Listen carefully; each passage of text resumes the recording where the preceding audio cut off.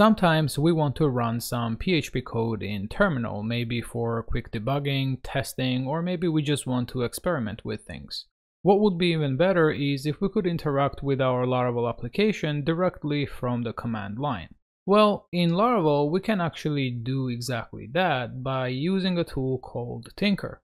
Tinker is a read eval print loop commonly known as a REPL, and it comes installed with Laravel by default.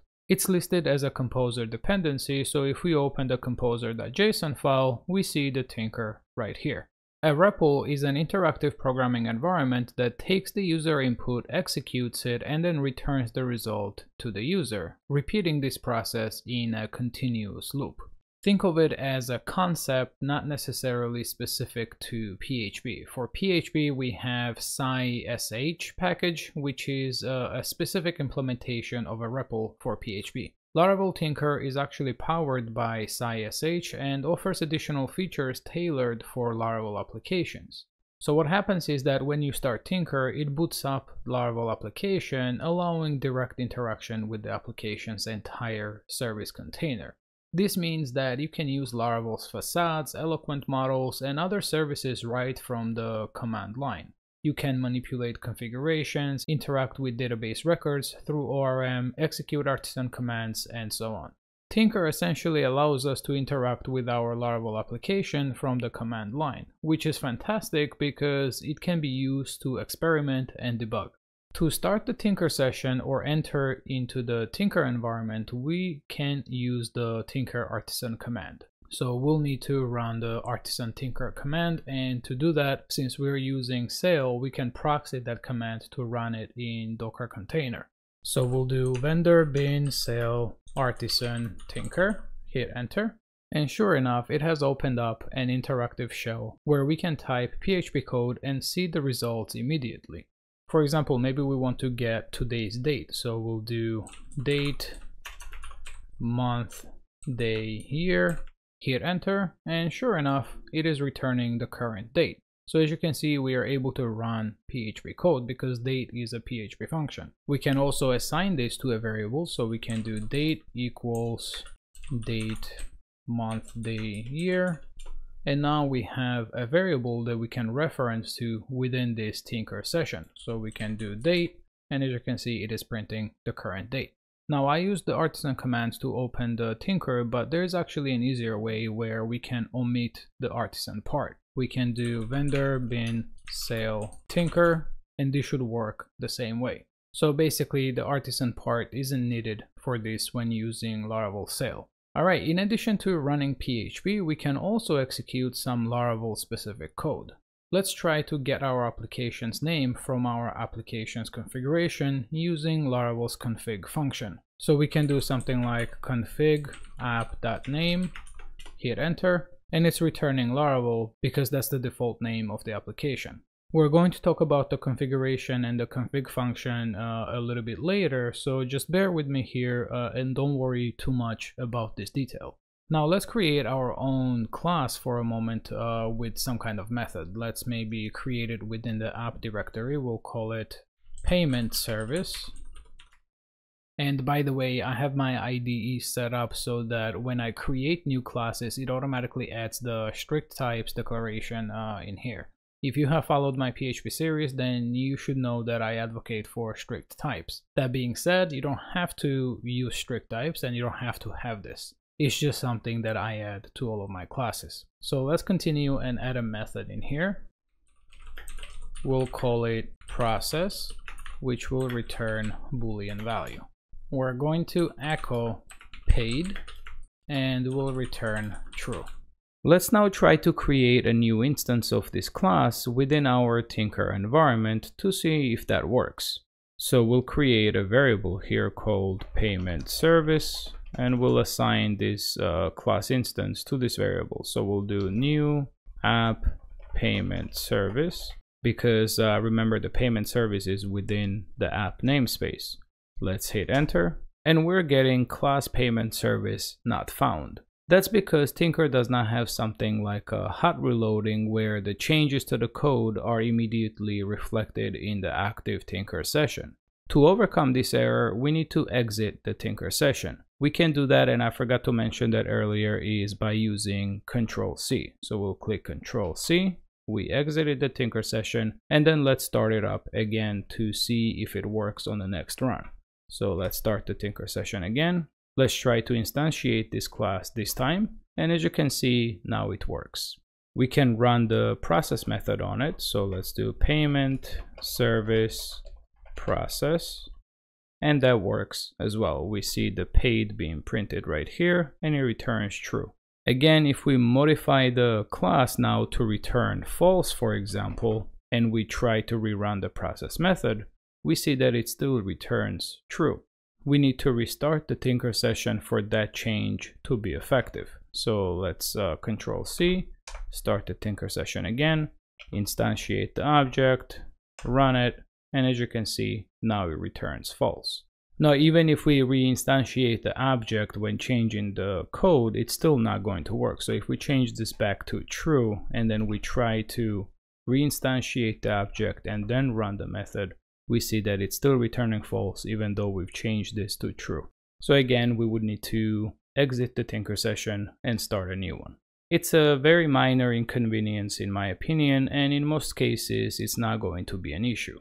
That being said, there is a paid tool called Tinkerwell that you can use, which has hot reloading as well as many other features. I'm not affiliated with it and I don't get paid by saying this, just something that I've used in the past and I can recommend. Now you might be wondering why we're covering a tool like Tinker so early in the course before we've even written any Laravel code. The reason behind that is because Tinker, as you saw, allows us to run PHP code in command line, and it also allows us to run and use Laravel features.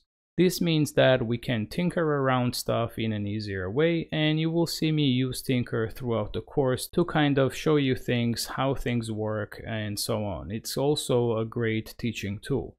Alright, before we move on, I want to show you a couple more things about Tinker. First, what if we forgot to namespace this class? Would Tinker be able to figure out and alias it properly to the payment service class within the app namespace? So what I mean is that what if instead of doing payment service equals new app payment service, we forgot to namespace it here and we simply just did new payment service.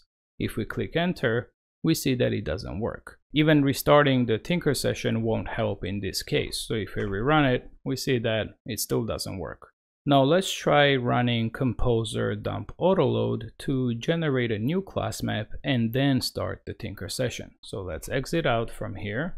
Let's run vendor bin sale composer dump autoload.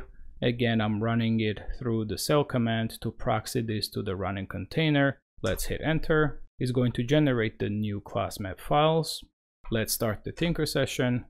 Let's try this again. And as you can see, now it's working. And notice the message here stating that it's aliasing payment service to app payment service for this Tinker session.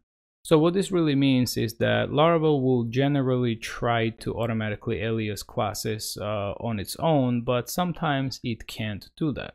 Whenever it can, it's going to give you that message and it will instantiate the class for you. We can actually open up the Tinker command and see how the autoloader is registered there. So let's open Tinker command.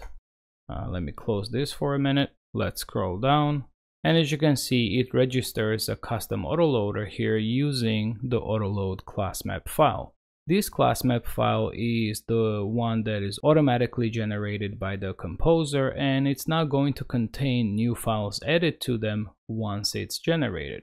So running composer dump autoload basically regenerates that file and adds the new classes to it, then which allows Laravel to detect any new classes and alias them properly. You can watch my lesson on Composer within the PHP series to understand better what I'm talking about if this sounds a little bit confusing.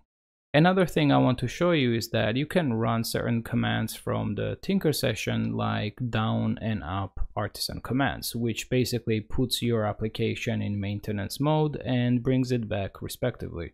So let's open the terminal.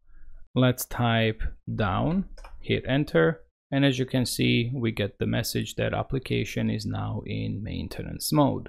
If we open the localhost and visit, we see that we get 503 service unavailable, meaning that our application is in maintenance mode. Let's run the app command now. So we'll do app, hit enter. We see that now application is live. Let's open the browser, refresh, and as you can see, our application is up and running. So there are a few artisan commands that can be ran directly from Tinker session, and you can add your own commands in the allow list. For that, you would need to publish a Tinker configuration file and then provide the list of additional commands that can be ran from the Tinker session. Let me actually show you how that would work. So let's publish the Tinker's configuration file. We'll use vendor publish command for that. So we'll do vendor bin sale artisan vendor publish, and then we'll specify the provider here, and that will be Laravel Tinker service provider. Let's hit enter, and as you can see, the Tinker file has been copied from the vendor directory into our configs directory. And we're going to talk more about configs soon enough, so don't worry about this too much right now. I just want to show you where you could register some of the commands that you might add later on to be able to run those within the Tinker session. So let's open tinker.php. Let me close that out. And as you can see, the first option right here, we have commands. And it states right here that this option allows you to add additional commands that should be available within the Tinker environment. Once the command is in this array, you may execute the command in Tinker using its name. Alright, so speaking of configurations, let's talk more about them in the next episode. Thank you so much for watching. If you enjoy my videos, please hit the like button and subscribe to the channel if you haven't already done so. Until next time, happy coding.